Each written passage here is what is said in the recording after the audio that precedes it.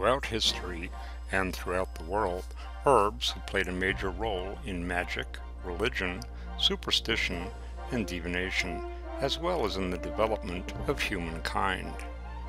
Witches and pagan folk the world over have held a special relationship with herbs since the days of antiquity, developing various methods to harness the magical energies contained within flowers, leaves, roots, and bark. They have used them as tools for healing, divination, spellcrafting, and connecting with deity. The ancients believed that all herbs possessed a spirit, or, as in the case of many poisonous or mind-altering plants, a demon.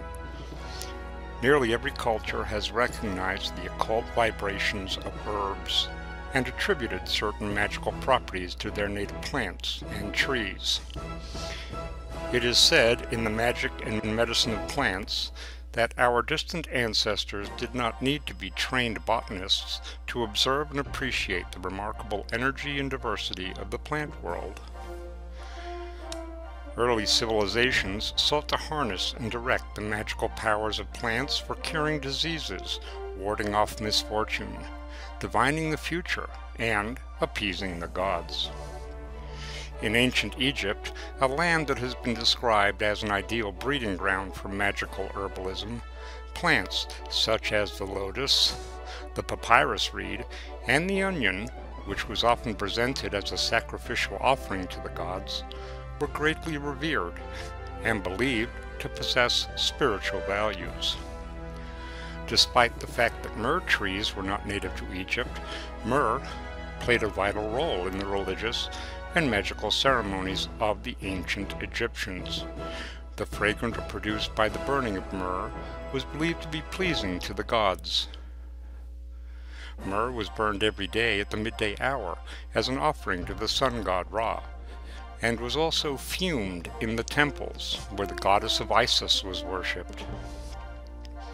The people of ancient Greece and Rome linked their native trees and plants to the gods and goddesses of their pantheons. In the old Greek and Roman religions, plant myths figured predominantly. Tales of mortals and gods alike being transformed into trees were common, and nearly every deity was known to have held one or more tree and or plant as a sacred symbol. Historically, belief in the magical properties of plants was by no means restricted only to pagans and pre-Christian religions. Numerous references to herbal magic can be found throughout the Bible, from the burning bush oracle of Moses to Rachel's use of mandrake roots to magically increase her fertility, to Jacob's magical use of striped poplar, almond, and plane tree rods to bring forth striped, speckled, and spotted livestock offspring. During the Middle Ages, witches, or perhaps more accurately, women and men who were accused of being witches, were believed to have employed a wide variety of plants to bring about evil as well as do good if they so desired. Those who made poisonous plant use, such as hemlock and henbane, to lay curses or to cause mischief, were labeled black witches. Those who applied their herbal wisdom for the benefit of others, or working love magic, earned for themselves the reputation of a white witch, which was equated to being a good witch. Those who were white witches were far more respected in most circles than their black counterparts.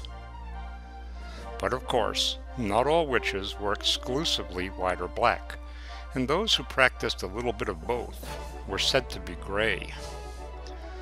However, as a charge of witchcraft, regardless of its color, oftentimes resulted in a death sentence preceded by the most heinous acts of torture, wise witches of old needed to carefully practice their craft, veiled behind the shadows of secrecy.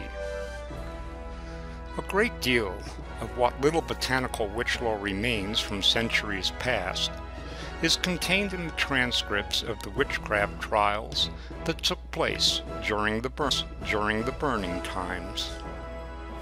From such sources, observe the editors of Magic and Medicine of Plants, we gather that witches were heirs to ancient lessons about the medicinal properties of many substances found in nature.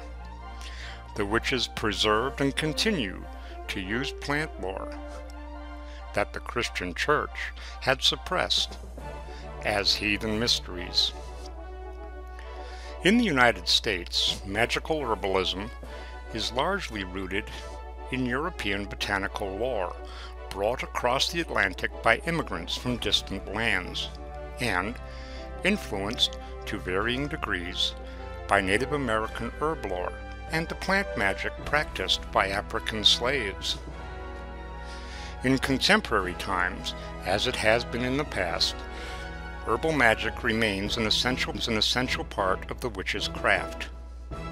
It can be used to assist an individual in attracting a compatible lover, landing the right job, changing bad luck into good, and even increasing one's wealth. Empowered by the energies of Goddess Earth and her elementals, herbs have long been used as amulets to protect against evil, dried and burned as magical incense during rituals, and added to flying ointments and cauldron brews. Herbs can be used to cure or to curse, as well as to conjure or to banish supernatural entities. They can enchant our gardens and our homes, and guide us on the path to transformation and self-improvement.